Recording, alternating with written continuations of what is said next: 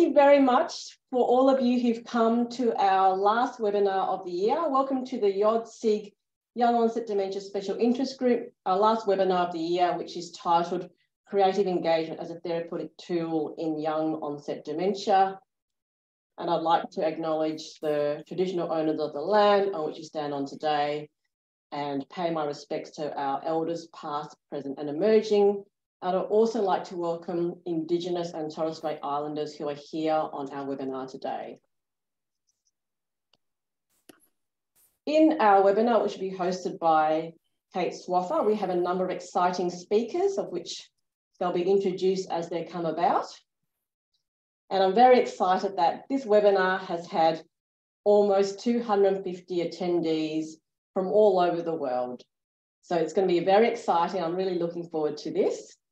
And it really gives me great pleasure to introduce our host, who's Kate. She'll be facilitating the webinar today. And we all probably know Kate, but she's been instrumental in bringing human rights to the fore in dementia and aged care, including recognition in practice for dementia being recognised as a disability through published articles and books, presentations and global campaigning. Kate is co-founder, board member and human rights advisor to Dementia Alliance International, a global registered charity for people with dementia. Before we begin, we just have a few housekeeping rules, of which I'm sure you're all familiar with. So please stay on mute. If you'd like to keep your cameras on, that's fine. However, we are going to be recording the webinar, so please turn your camera off if you don't wish to have your name or details recorded. There'll be question and answers, so please add them in the chat and we'll try and get to as many of them as possible at the end. If there's any other problems, just put other things in the chat and we'll try and get to you if there's any help required. And without further ado, I'll let Kate start. Thank you very much, Kate.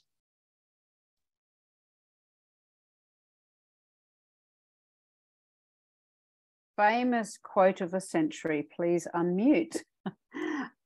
So I would like to welcome everyone. It's very exciting that we've got 68 here already in attendance and 249 people registered.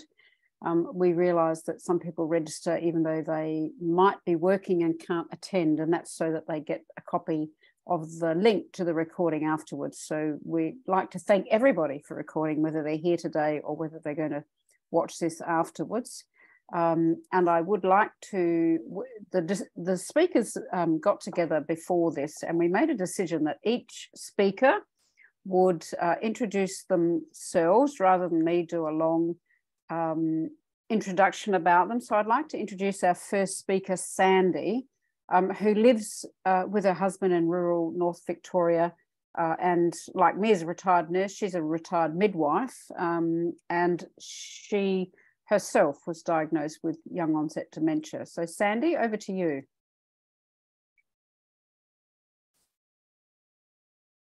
Just need your speaker off, Sandy.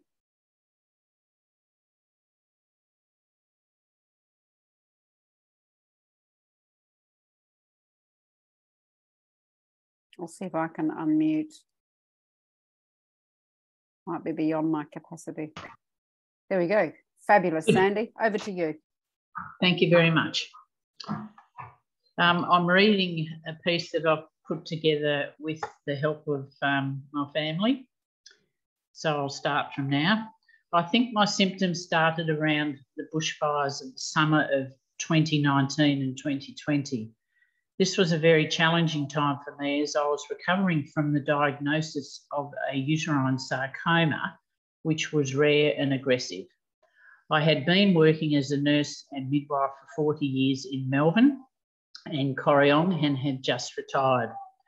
Little did I know that my memory loss and unrecognised cognitive issues were not going away anytime soon. My GP sent me to Cadams in Wodonga to be assessed. There was evidence of cognitive impairment that day. After a long wait, I was admitted to the neuropsychology ward at the Royal Melbourne Hospital as an inpatient for 2 weeks of assessment and testing. My husband and 2 adult children supportive during this time. After a family meeting about 2 weeks after my assessment finished, The psychiatrist who led the team of a clinical psychologist, occupational therapist, social workers and resident doctors, and all the blood tests and scans I'd had, you can imagine I was exhausted. It was a long session of explanations of all the items on the screen, showing how my brain was very different now to what it used to be. Numbness filled our bodies as we tried to understand how a vibrant, energetic woman could receive a diagnosis of young onset Alzheimer's at the age of 65. My career had been satisfying and energetic. I couldn't believe that in the fullness of time, hoping to be a grandmother, wife and mother, that my dreams were going to be cut short. All this with no known pathway ahead. So how was I going to cope with the diagnosis? We tried to process the emotions of anger, disbelief, sadness, but this was very hard and the tears flowed. As far as we knew, there wasn't any dementia specifically in our families. My husband and children were very supportive and caring. It was their care and love towards me that got me through those days and months after my diagnosis. 5 days after my diagnosis, a letter arrived from Vic Roads advising me that I couldn't drive until I completed a driving assessment. 10 days later, an OT in Wodonga did a similar assessment for cognitive issues that I had already had in Melbourne.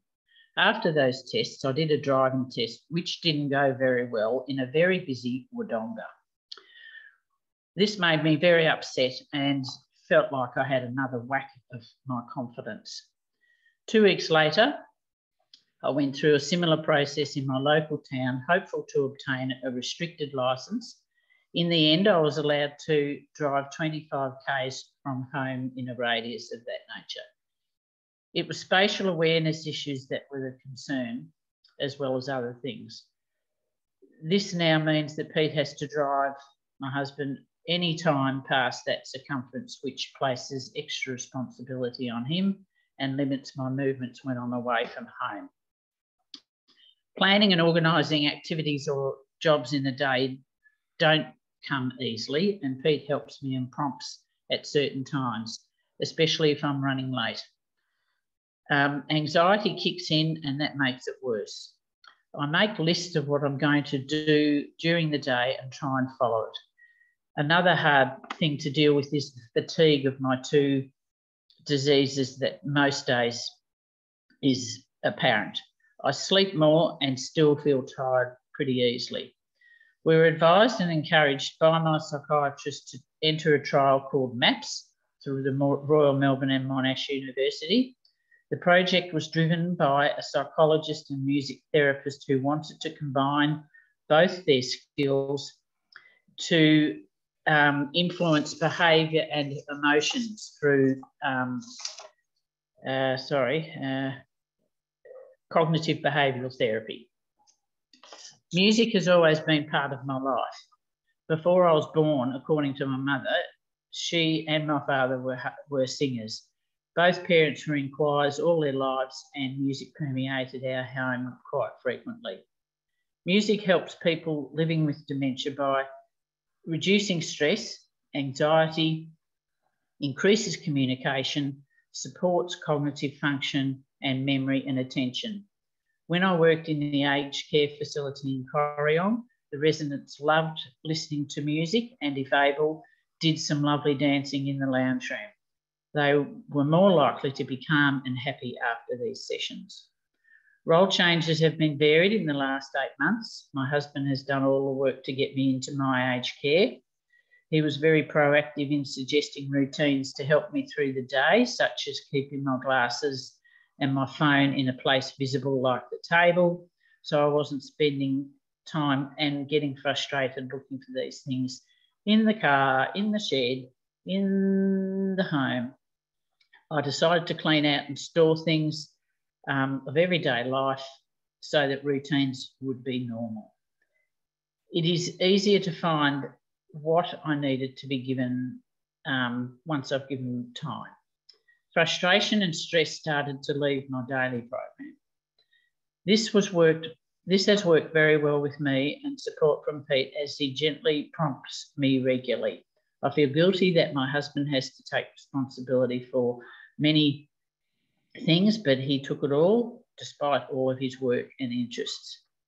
We got to the point of being able to talk about how we could work together and have good discussions. Our two children were very supportive and caring through this time, and after the diagnosis, they were able to read a lot about young onset dementia and the Tasmanian University investment into that space. It's been confronting for our children to realise that my dream of being a grandparent may not be as long as I hoped. But I'm doing all the things that I know will help me to live a healthy and happy life. Walking daily, socialising regularly, eating healthily, brain games, music, singing in a local choir and swimming when I can. Currently not in the Murray River. Support of the person with dementia and the carer are vital for stability of the disease and living your best life. As I mentioned during Dementia Week recently, forgetfulness isn't always part of ageing. So if someone you know is getting forgetful before 65, check it out with your GP and please get some help that is available. This is very important. Thank you. Thank you so much, Sandy. That was fantastic. Really, really, we're all really grateful for your sharing your story. I think one of the things that you said that really resonated with me as someone who lives with YOD-2 is I still always feel guilty asking for help. So we know we need it. We know we need to ask for help. We know we need help, but it doesn't make it any easier for us. And it certainly doesn't make it easier for our families, probably. Knowing that we feel guilty. So thank you again, Sandy. And now I would like to welcome and ask Vicky to give her presentation. Vicky is a family care partner for her husband who lives with YOD, but I'll let Vicky do the rest of her own introduction. Thanks, Vicky. Okay, Kaya everyone. I'm coming to you from the Wadjuk Butcher in WA. So yes, Mike and I have been living with young onset dementia for the past 10 years. And over that time, we've developed a pretty good toolbox to keep him socially connected and engaged in meaningful activities. So what's in the box and what works for Mike? Well, first it helps to know a bit about Mike. He's an only child and he's an introvert by nature. He doesn't have children and his mum and stepdad live in South Australia. He's physically fit with no other health issues and the only medication he takes is the occasional Carver tablet to quell agitation or anxiety and melatonin for sleep. Overcoming apathy, which is a common presentation with dementia, is really the biggest challenge we have to manage. And it's tricky. He's hard to motivate and actually engage in activities, and he's certainly not happy in large group settings. So taking him to day clubs and social centres and the like really just doesn't work for him. So what does he enjoy? Well, he loves sport. In his school days, he won all the athletic and swimming carnivals and went on to become a fine footy player. He played for West Adelaide before going to live and work in Papua New Guinea, where he joined the Aviat Football Club and is still connected to those teammates here in Australia 50 years later on. So clearly, sporting prowess and mateship have significant meaning for Mike. He loves listening to music. He's got an expansive CD collection across many genres. He's an adventurer. He loves bushwalking and getting out in nature. He completed the Bibbulmun Track end-to-end in 2012 and was on Mount Everest in 2015 when the earthquake struck, and clearly he's lived to tell the tale. So I'm going to share my screen and just show you, meet Mike, and I'm going to talk about how his strengths and his social support networks keep him well and allow him to live the best possible life with dementia. So here we go. Okay, so you can see here we have his best buddy, which is George. And George has been with Mike since he was a puppy. They both look out for each other and are a pretty tight unit. And George keeps Mike very busy with grooming, daily walks, making his chicken and rice dinners. And certainly I can say that having a pet is absolutely one of the best therapies, and George is worth his weight in gold. He's definitely a keeper.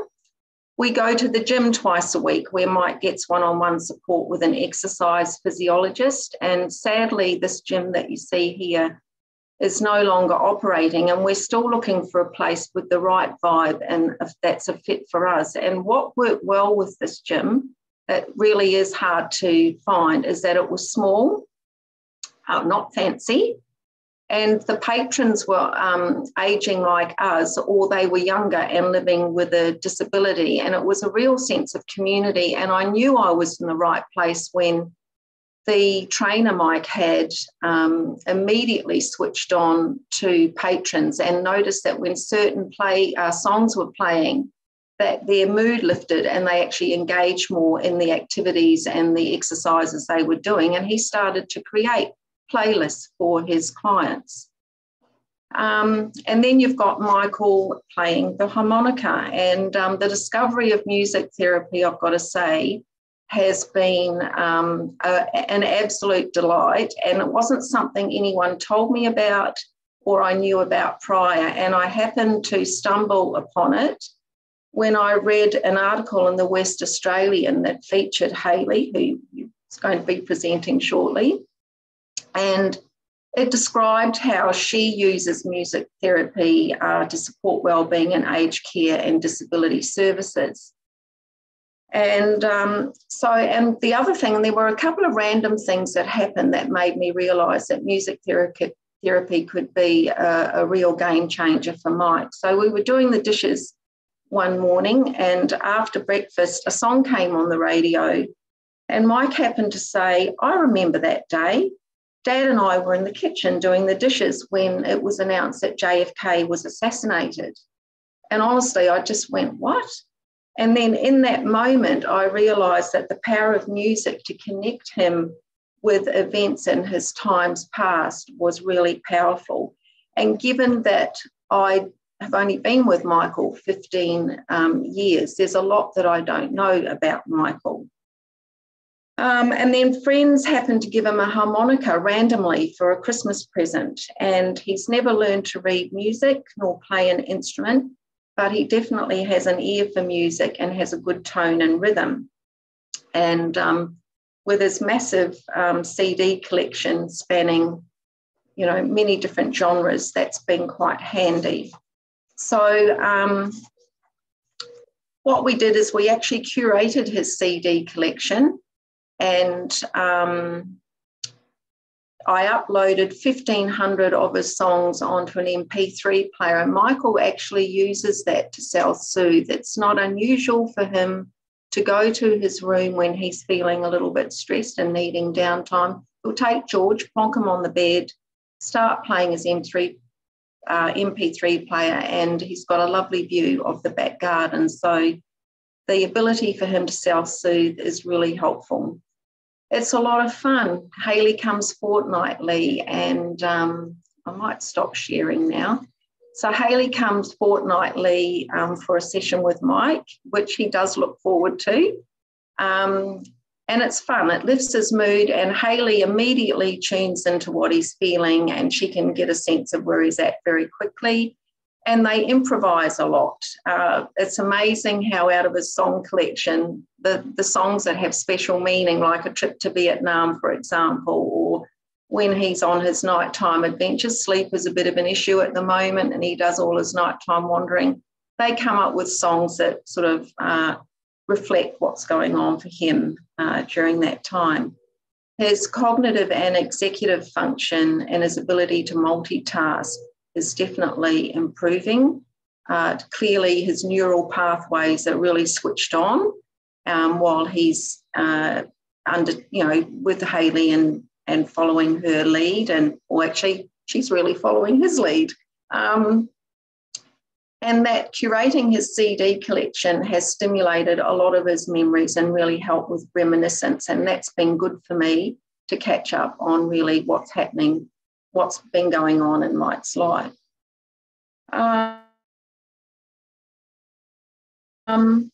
And right now, sleep is a big issue for Michael. He goes on a lot of nighttime adventures, and Hayley has spent a bit of time putting a playlist together, which we're starting to integrate now into his nighttime routine, and it's definitely helping.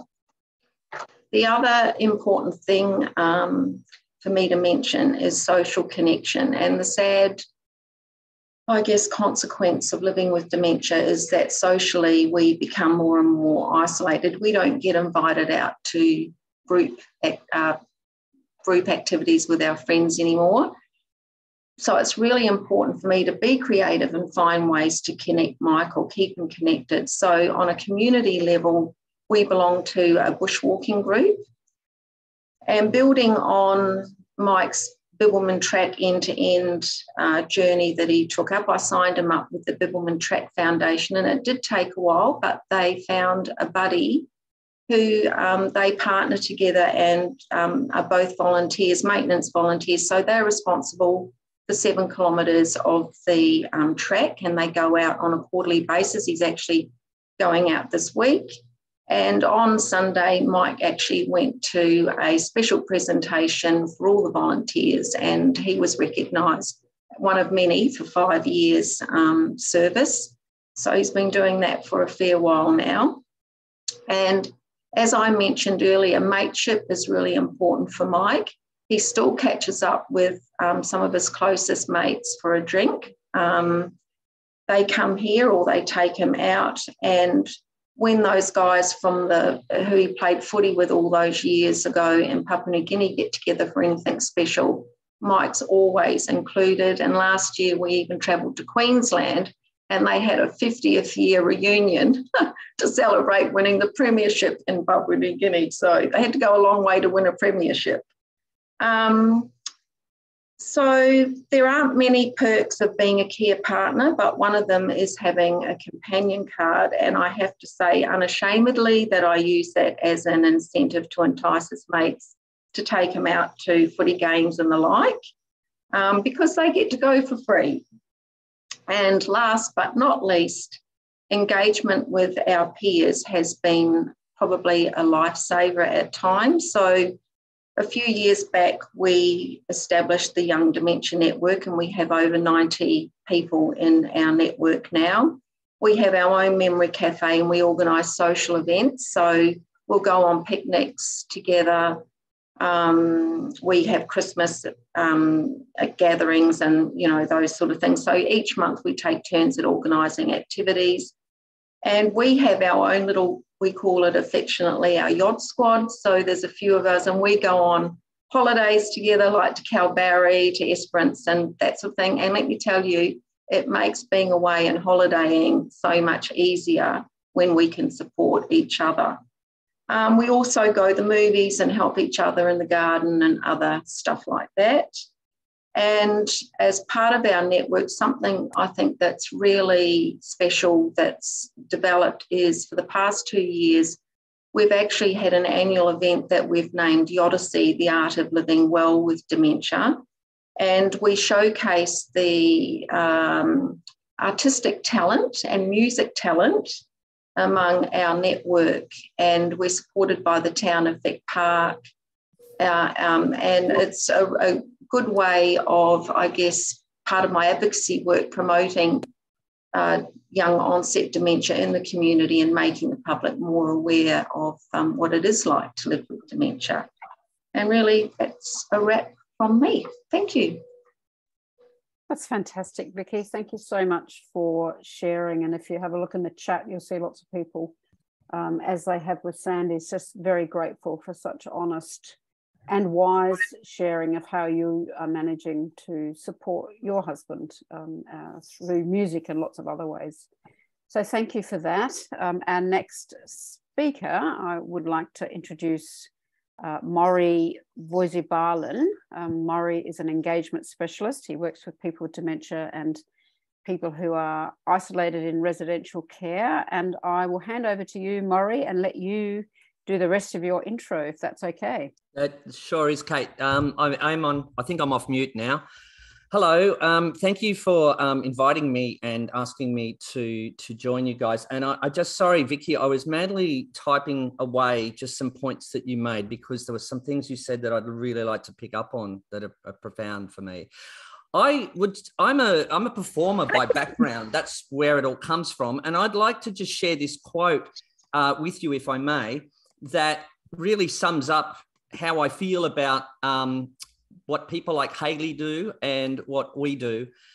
And it is from a guy called Dr. Bill Thomas, who set up the Eden Alternative in America. And it's, all progress in the human condition relies upon our ability to recognize and understand the difference between the way things are and the way things ought to be. And once we see that difference, we're given an opportunity to use our skills, our talents to pursue excellence in closing that gap. That kind of sums up my kind of charter in what I try to do. I guess I just want to make sure I'm not still sharing, am I? Great. Okay, I'm back. So what I want to do is sort of explain and talk through a little bit about what it is that I do and what creative therapeutic engagement actually means. So in a nutshell, it's a therapeutic intervention that is based on playful, creative engagement.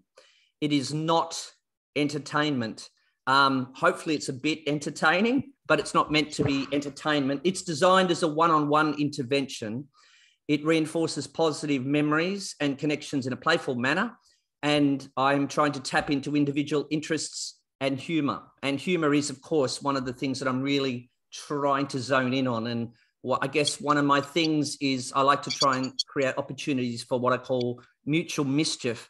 Mutual mischief is not always appropriate to everybody, but it is quite remarkable how many people do respond and enjoy sitting in mischief. And I think that that's something that I would want if it were me.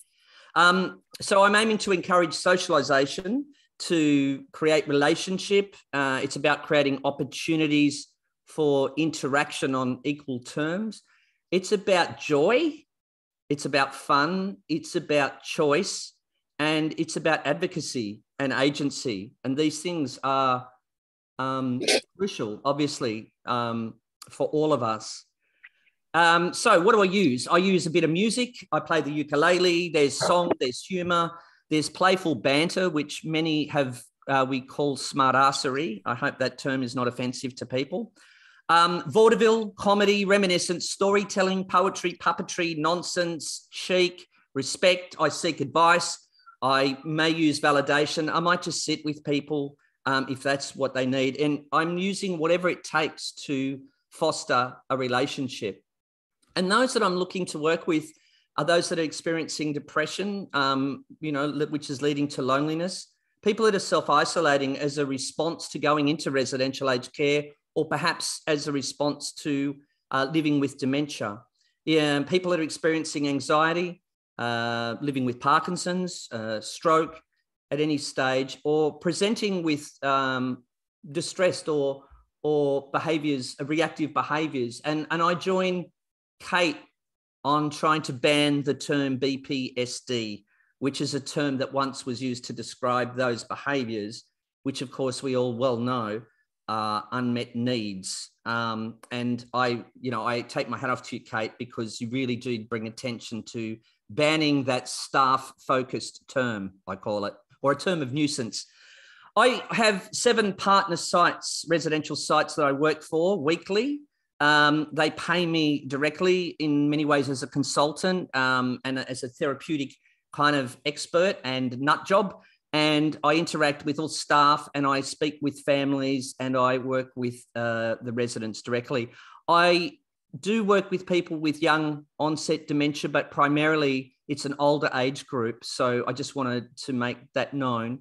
But what I am seeing is, of course, I'm seeing younger people with Parkinson's come into my circle. And I see around about 60 to 70 individual people in one-on-one sessions every single week. Vicky spoke about some of Mike's challenges. And this really resonated with me, Vicky, when you said these. You talked about apathy and you talked about motivation.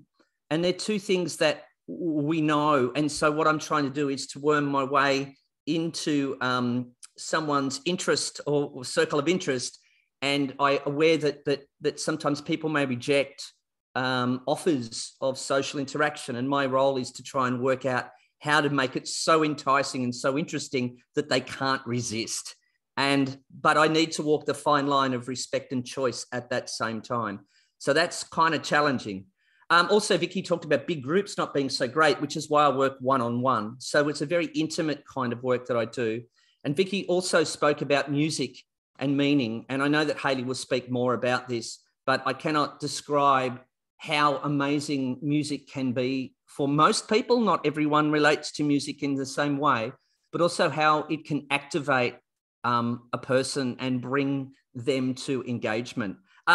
I just want to share quickly a photo of my good friend who we have much appreciation. This sits on his wall. This is my friend Lee, who I'll be seeing in around about 2 hours. This is Lee, and I follow Lee's lead. He likes to sing Pearly Shells. He loves singing Pearly Shells, and it was a fluke discovery. But I begin and I sing Pearly Shell, and he'll sing Pearly Shells from the ocean, and he will lead the interaction. Here, Lee is singing and I'm following the words that he creates because the words aren't always the same.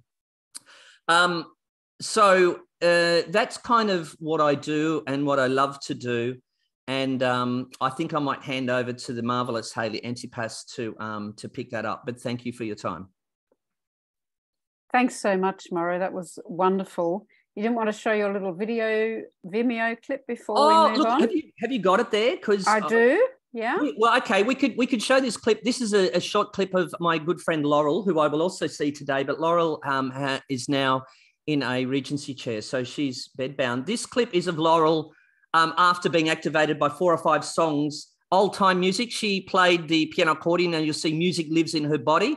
And this is me trying to create music, but then use social cues and banter to encourage her to use words which she normally isn't able to form, and use phrases which she never does. Let's hope that it works. Right, let's hope. Yeah, fingers crossed.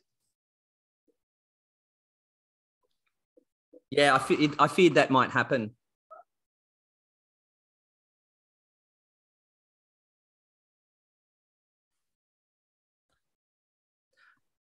I think it's going to be hard to stream, Kate. So I am doing it direct from a downloaded file, not Yeah, from... I know. It does happen. All right. Well, what happens with Laurel is that as I play the ukulele, she moves in time with the music, and I change the tempo of the next song and she will move to the rhythm. And then she does big finishes, which I set up for her. And then I'll use a bit of banter and she will respond, and I will ask her things like, what should we play next? And she'll go, and I'll say, how about Side by Side? And she'll say, oh, Side by Side. And so people are usually amazed that she uses phrases and they're appropriate to topic. It's not that it's magic. It's just that I've tapped into her interests and what I know of her, and I'm speaking to the individual, and I'm trying to interact with her on equal terms. It's that's available, and maybe you could share that link to others and they can go and look at it as they choose. Okay, we'll do that when we do a mail out afterwards, when the video of today's presentations is available. So I'll tell you said hello today. Yeah, great, thank you. So our next speaker is Hayley Antipas, and she's a registered neurologist, music therapist, and director of Attuned Health, practicing in Western Australia. And Hayley, I'll hand over to you. You can finish off your intro as you wish, and move on to your presentation. Great, thank you. Thank you, Kate, and thank you, Sandy and Vicky and Maury. It's a tough act to follow. I'm actually going to kind of start at the end of what might be a typical presentation, because as Vicky mentioned to you all, music therapy was really something that her and Michael came across kind of accidentally. And when I talk with people, there's really a lot of unknowns about music therapy. People aren't sure how to access it or if they can access it and how it might help. So I'm actually going to start with a bit about how do you actually access music therapy. I'll just check that I'm sharing that with you all. Okay. So accessing music therapy, some people may be pleased to know that it is available through NDIS. So it's a capacity building therapeutic support, if that's relevant to you, and Attuned Health are a NDIS registered provider. People can also access music therapy through their home care package. Music therapy is an allied health profession, so it very much fits within that remit and scope of keeping you well and independent. If you're self-managed, you can access it.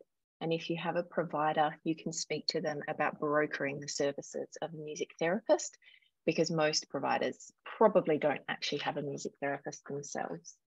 And of course, as with any therapeutic support, there is private options available. Where do you go to find a music therapist, which is the burning question most people ask? The Australian Music Therapy Association have a wonderful resource on their website where you can actually find a music therapist. So you can pop in your postcode, you can put some information about your diagnosis if you would like a therapist that's experienced working with that diagnosis, and you can find somebody close to you. And of course, Attuned Health have resources as well. So you can pop on our website. We've got information about music therapy. You can self-refer or make a referral through our page. And we have music therapy services in Western Australia, but provide consulting services throughout the world. Okay, so now that I've started at the end, a little bit more about me, I guess. As Kate said, I'm a registered music therapist, also a dual qualified neurologic music therapist. But I think more importantly, I love working with systems. So as a music therapist, I really work with the whole family unit or the whole care unit in those professional and residential care settings. And for me, my passion is really about how do we embed and integrate some of these music therapy strategies into daily living so that people can really harness the potential power of music. So I'm also doing a PhD at the University of Melbourne, and it's great to see one of our research fellows on this call. Yeah, my PhD is really looking at the effects of that skill sharing. So music therapy as a allied health profession works across lots of different areas of functioning or areas of health and well-being, if you prefer. So what I want to do is just give you a couple of examples drawing on my experience working with Vicky and Mike to help bring to life how music can support you in so many different ways. And this is really, I think, where that connection between creative engagement and music therapy comes in. So Vicky talked to the fact that, you know, Mike was really interested. I remember this very clearly when I first met him. He said, I want to stay sharp. That was his goal. That was a really wonderful goal for me to work with. So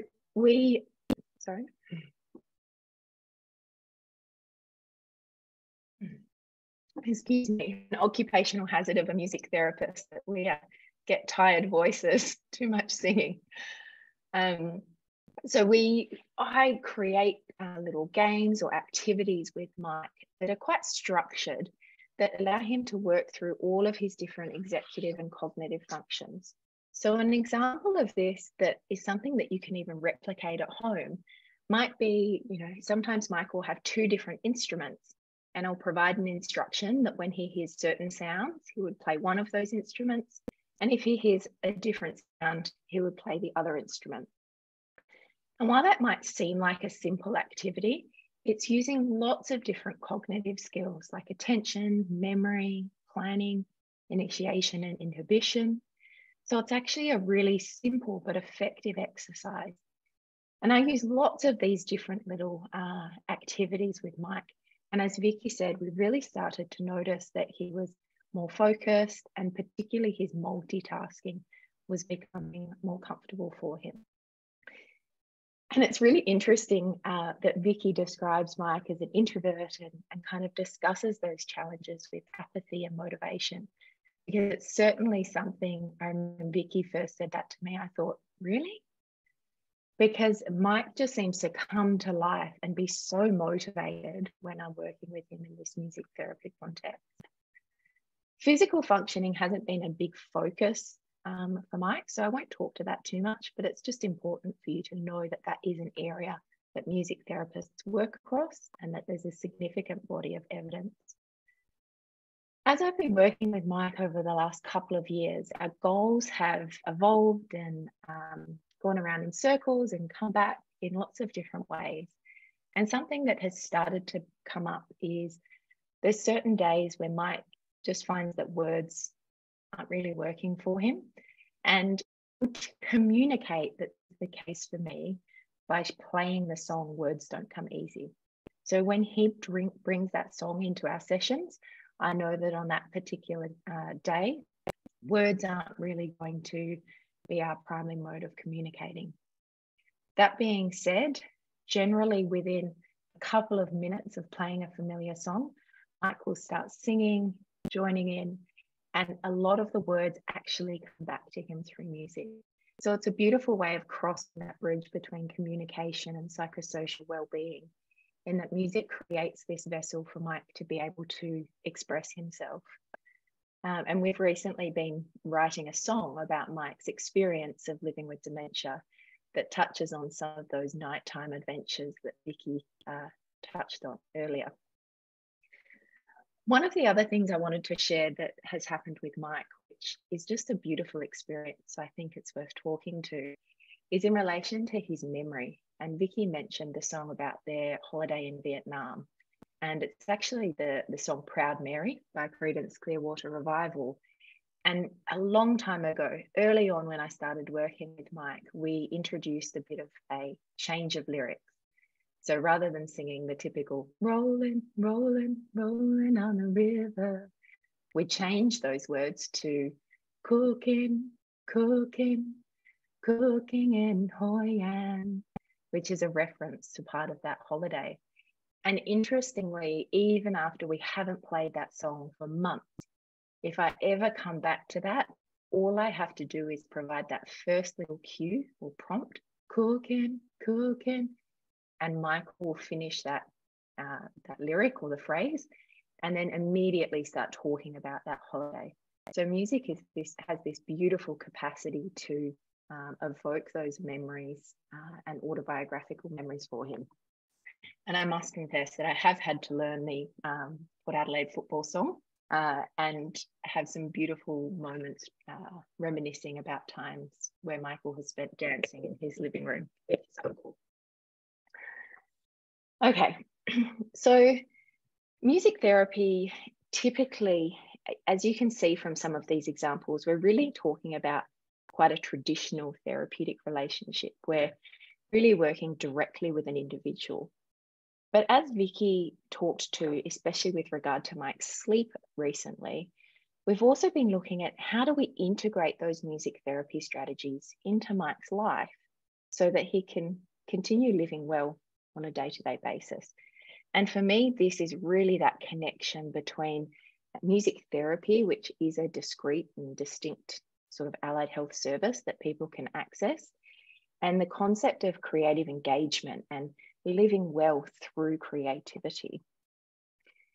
And this is the area that I'm really passionate about, as a music therapist. How do we work with a whole family unit or care unit? This is an area gaining a huge amount of interest and research. And there's a hot off the press paper, which I haven't included here, from a wonderful colleague at the University of Melbourne, Kate McMahon, who's another PhD candidate, who has interviewed family members of people living with dementia about their experiences of learning to use music strategies and music therapy strategies. And one of the really interesting findings that came from that was that music is not magic. And family members really shared that actually it was difficult to learn what strategies worked, and they had to be patient and, you know, take time to find the right approaches. So I think for me, that would be the message that I want to leave you with. And I'll turn the screen share off so I can see your faces. Is that music is an absolutely incredible tool, and music therapists can help you to build some of those strategies into your day, but that it's not magic, and it does take work as well, like, just as Maury explained. So thank you. I hope that's helpful. And thank you so much, Hayley. That was fantastic. There are some questions I have to ask, and there might be questions coming in from other people. But my first question to you, Hayley, and we were chatting about this earlier, is why are we calling normal activities that people love therapies? Is there another way? I had a feeling you might ask me this, Kate. Sorry. Kate and I had a very impassioned discussion about the overuse of the word therapy as we were preparing for this call. And for me as a music therapist, I often kind of check and reconcile, is this just my ego being bruised? You know, music therapy is a term that we hear so often, and often in relation to things, you know, music activities and experiences that are not music therapy. There's not a registered professional involved. So I often question, is it just my ego? Is that why I'm sort of uncomfortable with people calling it music therapy? But for me, I think it really comes down to all of us in our lives. We listen to music, and it at certain times can help us feel better. Not always, but certainly, you know, you might be out with friends having a great time, and music might be a big part of that. But we wouldn't necessarily say, I'm going home to do music therapy. You know, I'm going to listen to my music and it helps me feel better. So why all of a sudden, when we come into an aged care system, or especially when we walk into a residential aged care facility, all of a sudden, all of these parts of our life that are just part of life become therapy? You know, all of a sudden playing with a balloon is balloon therapy, and going, you know, drawing a painting is art therapy. I think it's really important that we use the word therapy appropriately, so that people who do need extra support are able to get those services, and there not be misunderstandings about what they're accessing. That's great. Thank you, Hayley. And I think for me, sometimes, you know, I hear people saying, oh, I don't want to go to something that's therapy. It's a bit of a put off when it's called therapy, but it is a bigger question for another group. I haven't got any other questions from other people. I have got a question for you, Maury. And I was wondering, what's the importance of being an actor or being involved in acting to do what you do? So, yeah, I've been thinking a lot about this one. The thing of acting is that it's a discipline it's a real discipline, and it's in its pure form. It's kind of looking at what drives your character. So you've got to figure out and sit in the psychology of your character and understand what is driving them to make these decisions. And then what is the overall overarching reason why the writer has put me in this piece, and what is it trying to say? So you're trying to figure out the character and their motivations, but then you're trying to figure out how you express that physically with gestures, cadence of voice, looks, and those gestures may be, like when you can't confront things and you close your eyes a lot, or maybe you're very direct. So when you have that sense of curiosity about what drives people, and I think that curiosity is the most important ingredient in the work I do. People talk about empathy. They talk about emotional intelligence, but what is emotional intelligence, right? I think it's curiosity, because when you're genuinely interested in what makes another person tick, when you're genuinely interested in that, and it's not about agenda, and it's not about you're there for therapy, as we were talking about, what flows from that is authenticity. And I think people read authenticity, particularly in the environment of residential aged care, because most people are there for a task and it's a transaction. I'm not there for any transaction other than just be someone and create mischief or be a part. I always say, people say to me, what's your job? And I say, well, my job's to annoy people. How am I going? And they say, pretty good. Can I get that in writing? So it's all about creating those spaces. And so acting and improvisation, because I'm also have a very strong background in improvisation, is important because I'm not performing at people. I'm throwing little grenades into the middle of the ring to see what they throw back at me. And that's where the interaction goes. So although I might plan stuff, I have no idea what a session may contain. And I'm working on instinct, and I'm working on what they are giving me and its presence.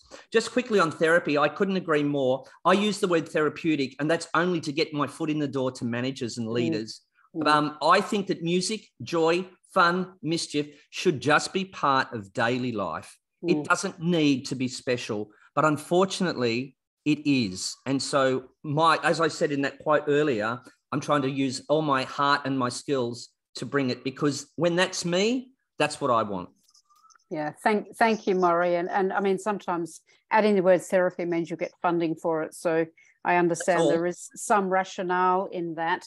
I've got some questions for you and also Hayley, but I wanted to ask Sandy, if she's still here, how much listening to music has helped her with her experience of living with young onset dementia. Sandy, are you still with us?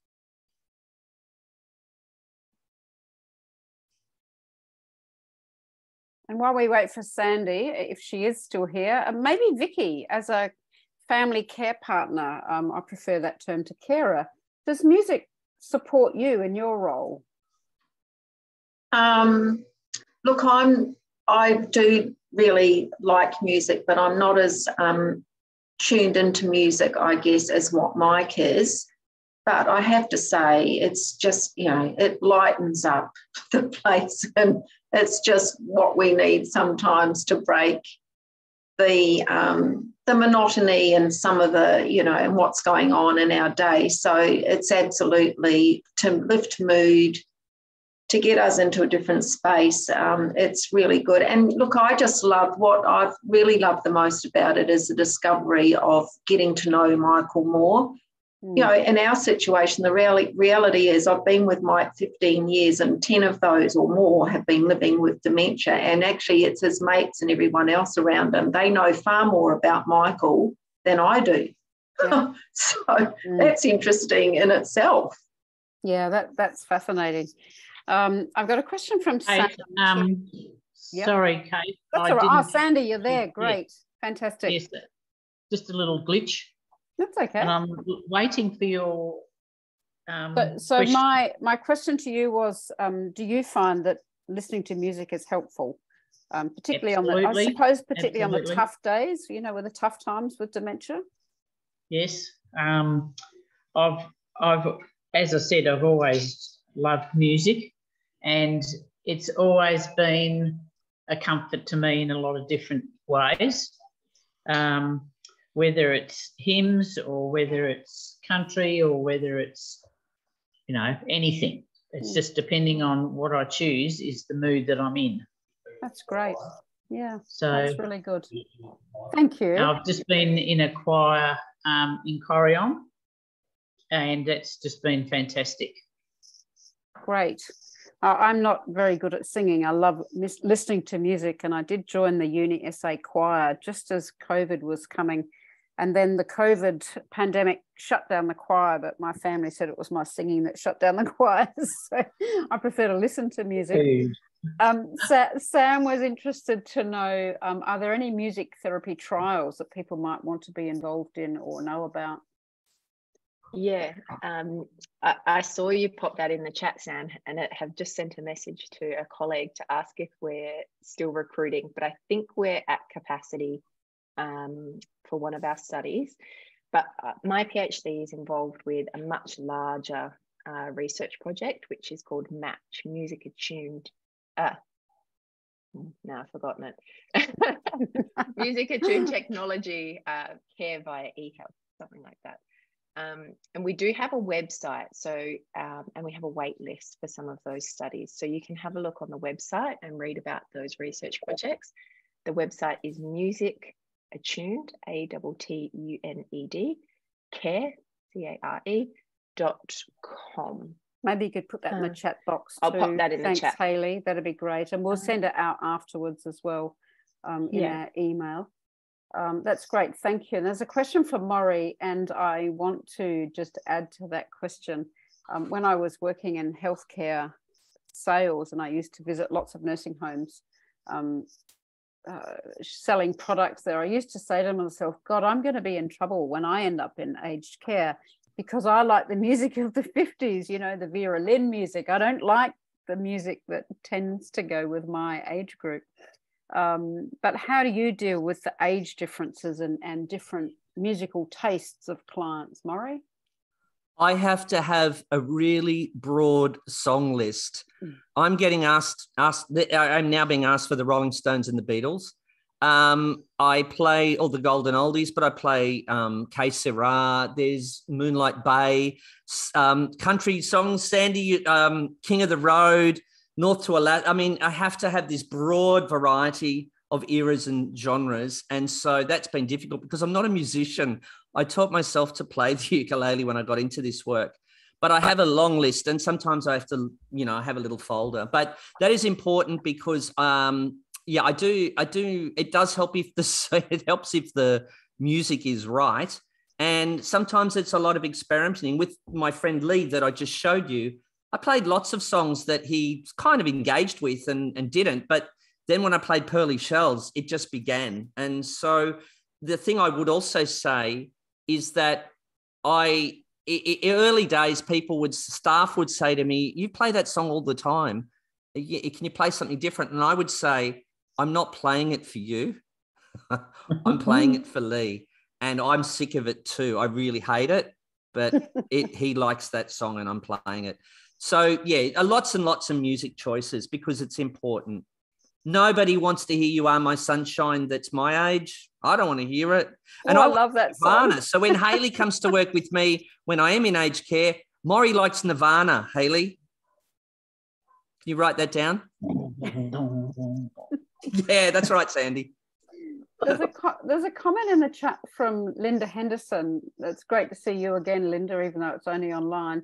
And Linda's partner, who has young onset dementia, was a musician herself and singer.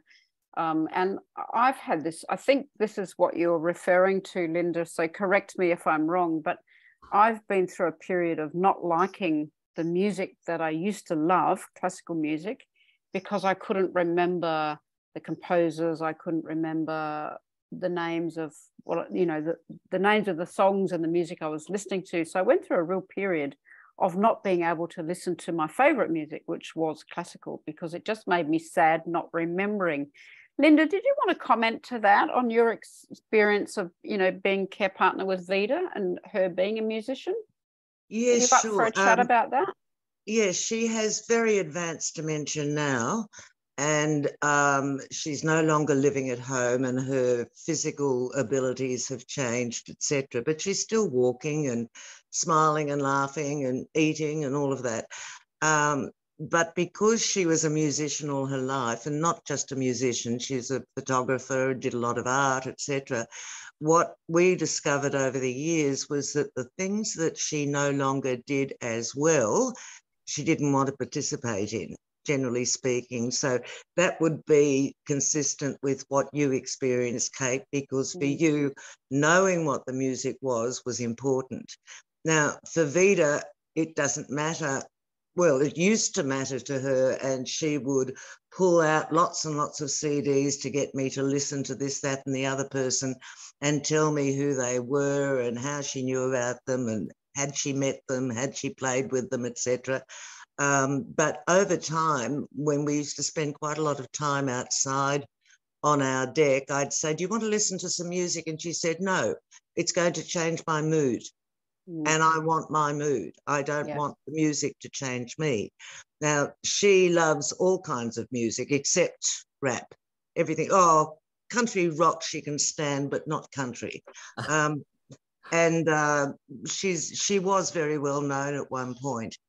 And I think that she also is concerned, or was concerned before she met you, Kate, that she didn't want people to remember her and to feel sorry for her. Here's another one who's got younger onset dementia. We lost Malcolm Young, for example, many years ago, and others. So it's very difficult now to know what kind of music to play for her. I take her out in the car quite often and we do nice drives, and if I put certain music on, she'll laugh and tap, but she's not singing any longer. And this is a woman who has perfect pitch and relative pitch, but her language difficulties have advanced to that point where she really doesn't sing along any longer.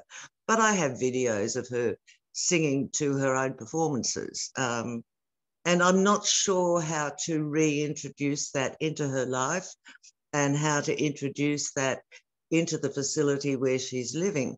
Our group I'm one of the founding members, along with Vida and others, of the Kiama Dementia Inclusive Community, which has been going for 8 years. And we've recently started some new initiatives, Dancing with Dementia and Alchemy Chorus, et cetera, and I don't know if I can get any of these residents to participate in any of it.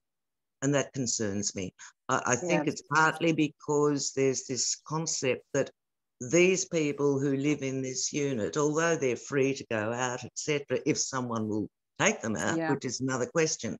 I will have to wrap up now, Linda. I'm sorry. Yep. Yeah, sorry. That's okay. We're running out of time. And I think what your comment has really highlighted, Linda, is that, we should never make assumptions about anybody's tastes and preferences, but certainly when dementia comes along, past tastes and preferences may change dramatically for all sorts of reasons. So for people like Maury and Hayley to be working with people with dementia is just such an important role. I'd just really like to thank our speakers, Hayley and Sandy and Vicky and Maury, and also Sam for being a sort of co-host in the background, and especially thank everyone who's been here today. It's been a terrific webinar. Thank you again, and we'll see you all next time. Thanks very much, everybody. Thank you, Kate. Thanks, everyone. Thank you very much. See you later. We should have had some music. Next time, Maury, we will. I'll just wait. Trailer for sale around, rooms to let for 50 cents. No phone, no pool, no pets. I ain't got no cigarettes. Where's Sandy? We're going. Bye. Thanks, everybody. Thanks, everyone. Thanks, Maury. I chose not to harmonise with you, Maury, for the sake of the time delay. It's okay if you harmonise, I go off. I'm terrible at that stuff. Yeah, thanks, that was a fantastic way to end. Thanks, Maury. Bye, everyone.